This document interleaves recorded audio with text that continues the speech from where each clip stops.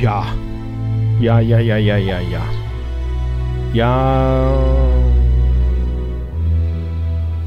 Na komm, hier machen wir nochmal einen hin. Also wenn du Pflasterstein brauchst, kriegst du. Da habe ich schon unendlich viel.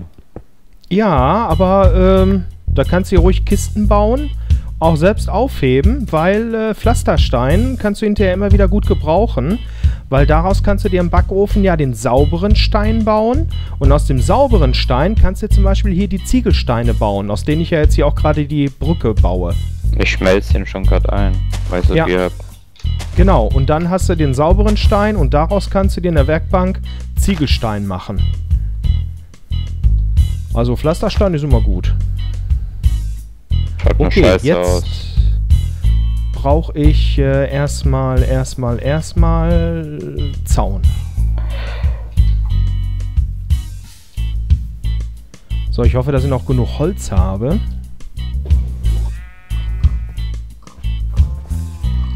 Na? Ja.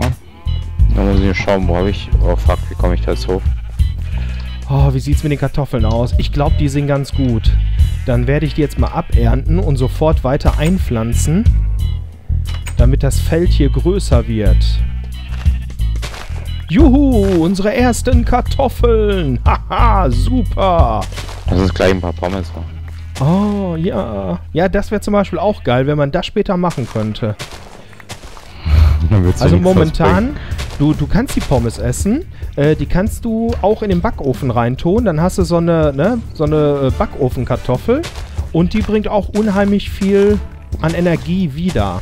Aber so Pommes machen und so, das wäre natürlich auch eine geile Sache. Wäre ein geiles Rezept.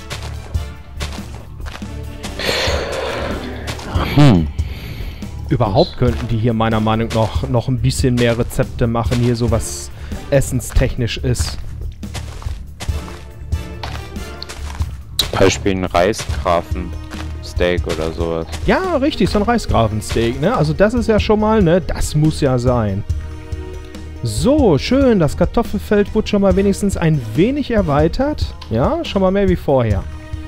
Blöd ist nur, dass die Kartoffeln und die Karotten ewig lang brauchen, bis die mal gewachsen sind. Bis sie richtig reif sind.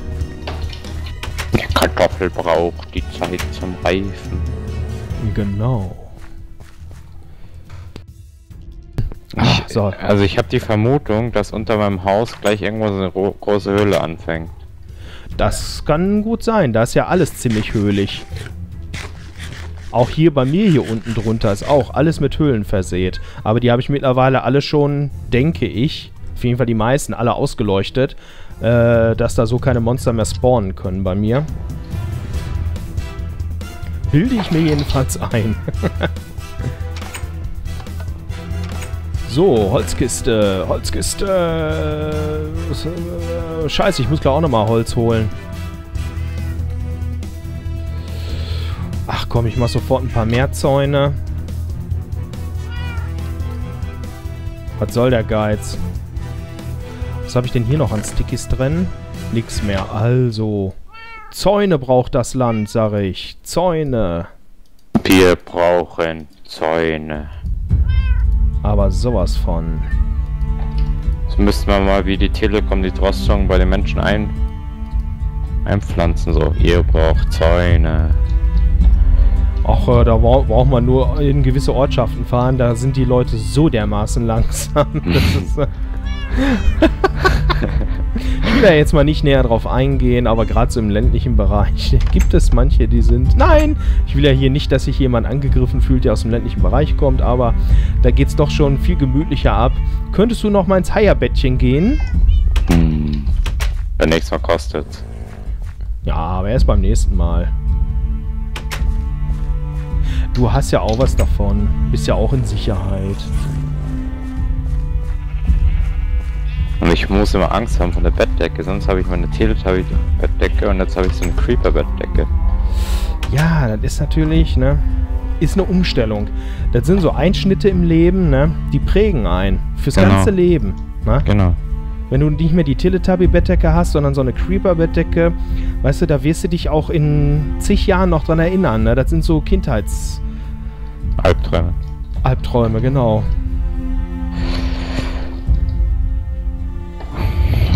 will ich unseren Albtraum haben? Stein. Stein. Überall Steine. Und Pflastersteine.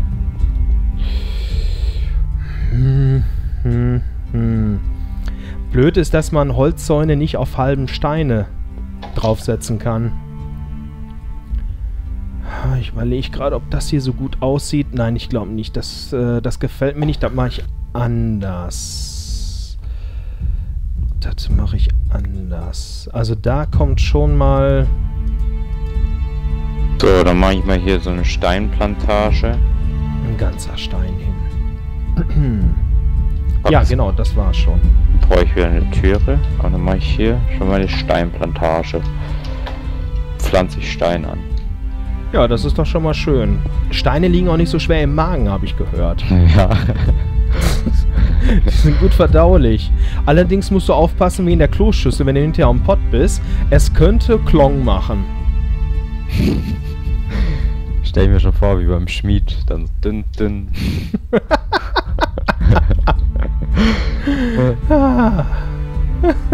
Es wird ein Eisen! Es wird ein Eisen! Hey, ist Kohle. Ja, Kohle ist da. Und jetzt kommt langsam die Erde. Oh, richtiges Kohleerz ist bei mir. Ah, sehr schön. Richtiger Jackpot. 4, 5, 6. So, gleich kommt die Beleuchtung hier schon hin. 1, 2, 3, 4, 5, 6. Auf der Brücke. 1, Kein 2, Sex auf der Brücke. 4, 5. Jetzt habe ich mich verzählt, du Pfeife. Nicht, dass meine Gedanken jetzt nur noch bei Sex die ganze Zeit waren. 6, 6, 6, 6. Ach, scheiße, verzählt. 1, 2, 3, 4, 5, 6. 1, 2, 3, 4, 5, 98. 1, 2, 3, 4, 5. Oh, Fackel, hier, geht drauf. 1, 2, 3, 4, 5, 6. Fackel im Po, Mexiko, Paris, Athen, auf Wiedersehen. 4, 5. Die kämen dahin. Gut, dann setzen wir da nochmal eben was hin.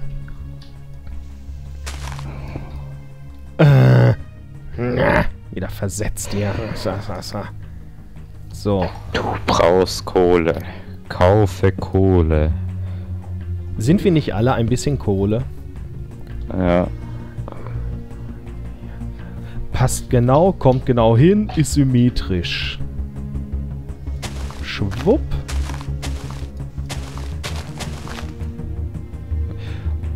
Aber ich glaube, dieser Baum hier, der muss jetzt hier dauerhaft weg. Der ist ein bisschen zu nah an der Brücke. Ich baue hier einen Baum in meinem Haus rein, damit das Ganze ein bisschen geräumiger ist. Ja, macht man immer wieder gerne. Einfach mal ein Haus, einen Baum ins Haus reinbauen. Das lockert die Stimmung auf. Die Leute denken, man ist auf einem LSD-Trip. Ja, das ist immer wieder lustig. Es wird gerne genommen. Ja, und da kann man sich auch ein bisschen Blätter abbauen und dann sagen manche Leute, das wäre Gras. Ja. Müsst ihr rauchen? Ja, Wahnsinn, Wahnsinn. So, der Setzling ist weg. Ist weg. Setzling ist weg. Das erinnert mich an dieses Marco Fono. Kennst du das? Ach, ja, kenn ich. Heftig. Alter Schwede, ey. Das ist auch zweischneidiges Schwert, ey. Wie diese italienische Pizza. Ja, richtig. Pizza bestellt. Ja, Hammer. Ja, das ist echt geil und vor allem, das hört sich so echt an, also, ja. Ja, nur, ist natürlich echt so ein bisschen, ne? Verarschen. Ich habe da ja auch ein paar Sachen von gehört, weißt du, gerade wenn ältere Leute da sind, ne? Die können natürlich dann schon am Teller drehen, ne? Nicht, dass die mal einen Herzinfarkt kriegen, weil sich so aufregen. Naja, aber bei alten Leuten habe ich echt Respekt, da mache ich sowas nicht, weil... Ja, sollte man auch nicht. Also aber da, sowas finde ich dann auch nicht gut. Ich habe das mal bei Bekannten gemacht. Ja, das ist was anderes. Das war ganz lustig. Ja, das ist völlig in Ordnung. Wenn man dann weiß, okay, ne, und ja, das ist dann wohl ganz witzig. Sogar sehr witzig. Bei mir hat es auch mal einer gemacht. Allerdings, also ich denke, ich weiß auch, wer es gemacht hat, auch Bekannte. Aber leider hat das bei mir leider überhaupt nicht geklappt. Bei mir hatte da einer angerufen, wie ging es denn da drum? Irgendwie von der Staatsanwaltschaft und irgendwie sowas. Und naja, in solchen Sachen, da sind die bei mir leider an der falschen Adresse. Und es war ja nur ein Tonband, aber das wusste ich zu dem Zeitpunkt nicht. Das habe ich nicht gehört. Aber den Typen habe ich so dermaßen auflaufen lassen. Und ja, der Typ am anderen Ende des Telefons, der den Scherz gemacht hat, der wusste sich dann wohl auch schon nicht mehr ganz zu helfen, weil ich gezielte Fragen dem Typen gestellt habe, ne? Und die hat er mir nicht beantwortet. Ne? Und da habe ich den voll fertig gemacht am Telefon, ja, und hinterher war es dann vorbei. Weil gerade Staatsanwaltschaft und sowas alles, ne? Also, ja, sowas kann gerne bei mir anrufen. Die kriegen dann ihr passendes Fett weg. Und das habe ich mit dem Typen da auch gemacht. Und erst im Nachhinein wusste ich, dass das ein Telefonchat war und dass das Tonband war, weil zum Schluss kam die Ansage, ne? Sie sind irgendwie Opfer oder ne, Sie haben hier einen Scherz gemacht von Marco Polo. Und dann habe ich das erstmal gegoogelt. Ja. Und dann habe ich auch den Witz da gesehen und auch diese Sprechbausteine, die du dir dann da aussuchen kannst, ne? Ja, also das ist eigentlich ganz nice, aber ja, also ich würde mir da weder da noch was kaufen, wie sich jetzt manche machen, noch sonst irgendwas. Ach, da kannst du auch irgendwie so Premium oder genau, was auch da noch, kannst ne? du auf Ja, Handy auf anrufen keinen Fall. und so. Ja, total Blödsinn. Nee, das muss nicht sein. So, jetzt nehme ich hier aber noch ein bisschen Erde weg. So, das Haus ist jetzt fertig, kannst du dir mal anschauen. So schnell. Ja. Ja, ich komme gleich. Ich mache mal eben hier noch ein bisschen Erde weg, damit hier die Sicht zur Brücke irgendwie und der Weg zur Brücke ein bisschen freier ist. Ah ja, muss auf jeden Fall weg hier die Erde, das stört sonst. Ja, noch einen kleinen Moment. Die Brücke ist übrigens schon voll begehbar, ne? Aber da kommen noch ein paar optische Feinheiten noch hin. Okay. Aber ansonsten schon nutzbar und vor allen Dingen schön ausgeleuchtet. Da ist also auch, das ist sicher daher zu laufen. So, die Erde kommt auch noch weg. Da könnte ich hinterher auch noch ein bisschen Kiesweg weiterlaufen lassen. Ich glaube, das mache ich hinterher auch. Der Eingang ist sogar verziert. Aha, ja, jetzt hast du mich neugierig gemacht. Ich komme dann erstmal gucken. So, ja. Mal eben kurz gucken, wie sieht das hier von der Seite aus. Klar, da muss natürlich noch was hin, da muss noch was verziert werden. An der Brücke, das kommt noch. Das kommt gleich. Sehen Sie weiter bei Familie im Brennpunkt. Genau. Familie im Brennpunkt. Ach, siehst du, hier muss ich gleich auch noch was hinmachen. Naja, gut. Ich mach gleich an der Brücke weiter. Wow, Wahnsinn. Hat sich schon... hat sich ja noch gar nichts getan. Da steht ja immer noch alles so, wie Sieh dir es das war. doch mal an. Hier ist doch ein prima Eingang. Hey, Wahnsinn. Ey, geil. Boah, die Tür. Wahnsinn. Wie die da so stehen bleibt. Hammer. Ey, also ich muss sagen, auch hier, ne, hat sich alles schon komplett verändert. Man erkennt es gar nicht wieder. Da muss man Ja. aber echt recht geben. Und ich bin der Weihnachtsmann. Ich komme jetzt öfter.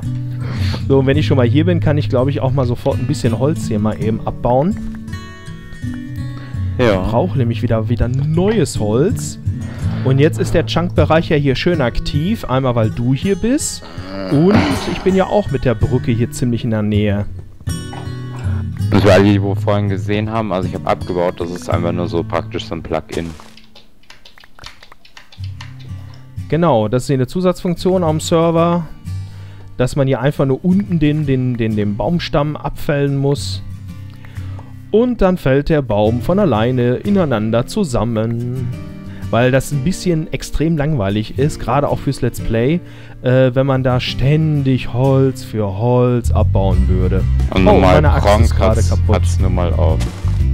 Bitte? Und Gronk hat's nun mal auch. Nee, Weiß hat ich- er gar nicht. Doch, der hat auch so mal was gehabt. Ah, aber nur kurz. Und dann Echt? haben sich alle aufgeregt. Echt? Cheater und so. Ach, das war ganz am Anfang, hat er das nur mal einmal gehabt. Aber wir sind ja hier nicht, um über Gronk zu reden. Aber gut, schönen Gruß an Gronk. Der ist ja, glaube ich, gerade in Urlaub in Bangkok oder ist er wieder schon zurück? Las Vegas ist er gerade. Oh, Las Vegas. Er war vor kurzem ja noch in Bangkok. Ja, so. das war, ja, das ist schon ein bisschen her. Und vorher war er auf der E3 und von der E3 dann jetzt rüber nach Las Vegas. Okay. Falls du jetzt nochmal schlafen gehen könntest, wäre ich dir absolut dankbar. Ich muss erstmal hier noch meine Pforte bauen. Obwohl ich glaube, dieser Baum hier, der kann glaube ich auch wegbleiben, dass der Zugang zur Brücke besser ist.